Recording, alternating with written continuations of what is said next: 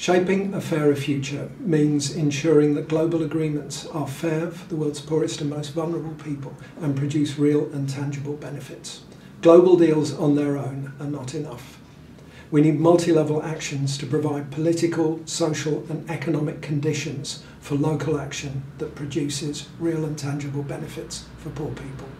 That's why IIED has a strong focus on grassroots action, from looking at equitable impacts from small dams through to forest business models that work in a democratic way and bring benefits to local forest people.